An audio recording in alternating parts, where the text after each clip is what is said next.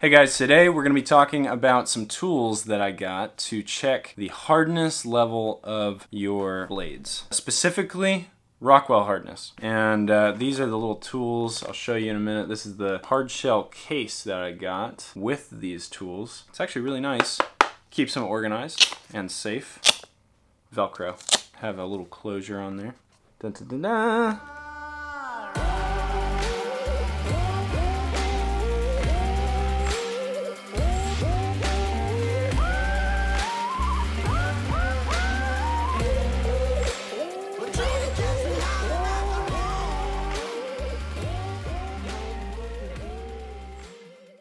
This is not going to be as good in general as a Rockwell tester that shows you the exact Rockwell hardness of your knives. But these, you're going to be able to take these because they are hardened precisely to 40, 45, 50, 55, 60, and 65 Rockwell. You can take these, try and dig into your blades with these, check. Right after heat treat, grind off all the decarb. You check with these files to see what your range of hardness is. You want to kind of be somewhere in here. So this is 60 right here, 60 Rockwell, and then you have this, which is that upside down? No, it's not. This is 65 Rockwell. You kind of want to be somewhere in between these two, and if you have these, then you can kind of tell. The idea is that if you are at or above 60 Rockwell, then a 60 Rockwell tester is not going to be able to bite into that steel nearly as much as if it's like 55 Rockwell. Then the 65 Rockwell, if your blade is at 60 Rockwell, the 65 Rockwell should be able to bite into it. So it kind of tells you where you are. If the 55 Rockwell tester digs into it, you might want to check and make sure you don't have any decarb on your blade, or try and reheat treat, I guess. So you can follow specific heat treat instructions like you'll find on the internet, on different apps that tell you heat treating instructions, different books that'll tell you heat treating instructions. All that stuff is great and will get you reliable results if you follow those rules. But if you really want to kind of check the range you're in, these are a good tool to have. This is the company that I got. I'm not sponsored by this company or anything like that. This is just the ones I got. I'll put a link down below for this particular set. And that is an affiliate link, so if you click that, buy this set, then it financially helps me too. But this, I'm not paid by this company at all. But this is a very good kit to have as a knife maker. So we're going to take this and we're going to test the hardness level of this blade. This is one of my Woodsman pack knives. They are 01 tool steel. Really great steel, and it should be around 60 Rockwell after heat treating it. So I heat treated it around 1500 degrees, and then I tempered it around 415 degrees to 425, somewhere in there, for 2 hours, and then 2 more hours. And that should theoretically get me around 60 Rockwell, but since I don't have a Rockwell tester in my shop, I can't really know for sure. But now that I have these, I can at least kind of know that I'm heat treating right. Again, good tool to have. We're going to test it out on this blade right now.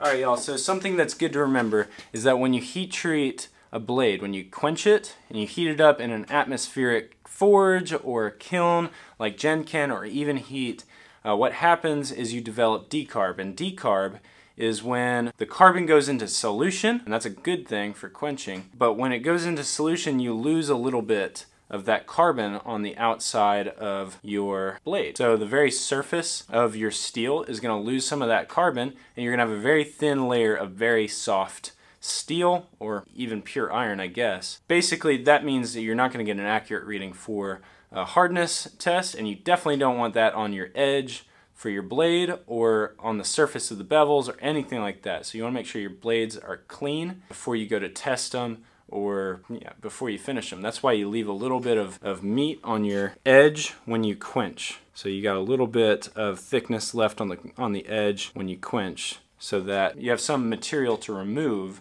to get rid of the decarb and get into that nice hard steel. So we're going to go to the disc sander, 80 grit, and we're going to sand off a lot of that oxide and decarb, get it nice and shiny, and be able to test the hardness level.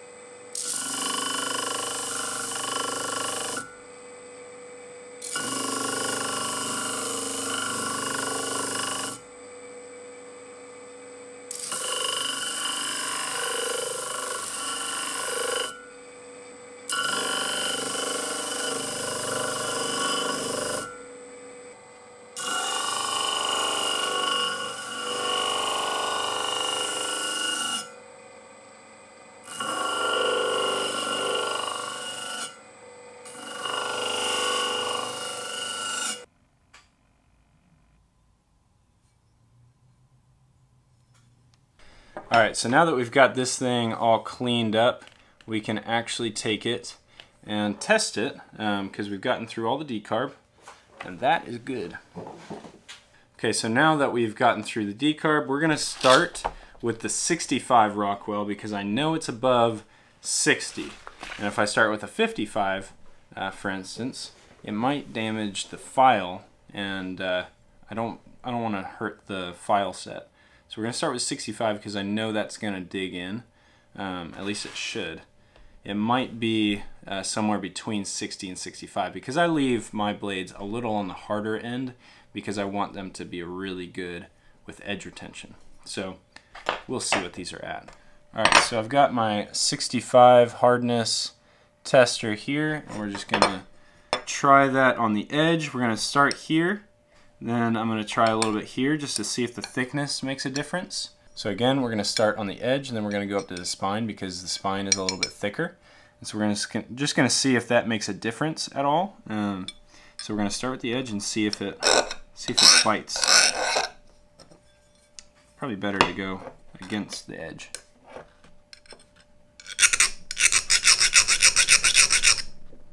And that's actually not biting as much as I thought it would. I doubt the 60 will even touch it, honestly. Nope. Yep, that is a hard blade. Okay, so maybe this isn't a great example of that, but let me show you what it looks like when you have a softer material and you dig in with like a 65 or a 60. Apparently this is somewhere very close to 65 Rockwell, which they've performed really well, so I'm happy with them. But that is on the harder end. Just to give you guys another example, here is a blade before it's heat treated, and it's completely dead soft. Ooh, yeah, so that digs in like crazy. If you can see that right there, just dug just one pass and it digs a giant ditch in the corner of the blade there. And that's 55 Rockwell, so let's go with 40, just see what that does. Yep, so even 40 Rockwell will dig into this dead soft steel. So I've done the edge of this, now I'm gonna do the top. Just see what the difference is here.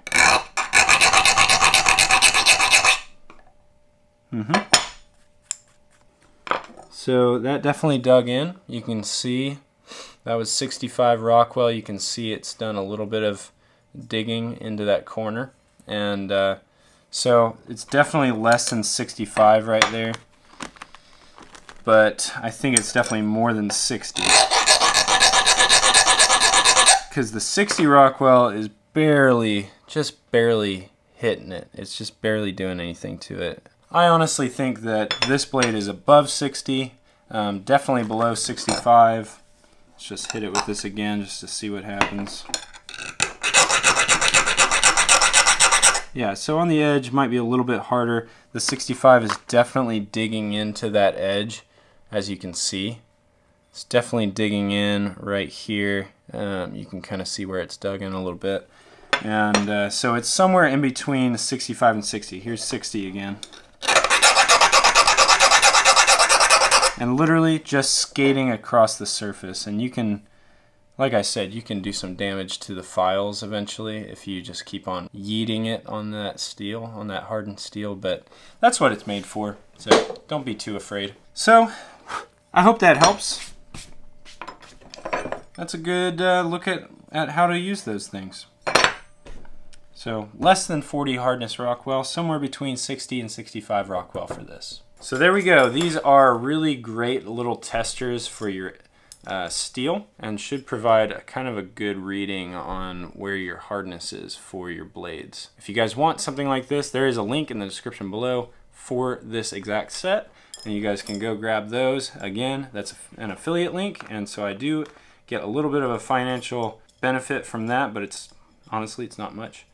And I really I like this set. So that's it for that. Thanks so much for watching, guys. I hope you guys enjoyed it, learned something.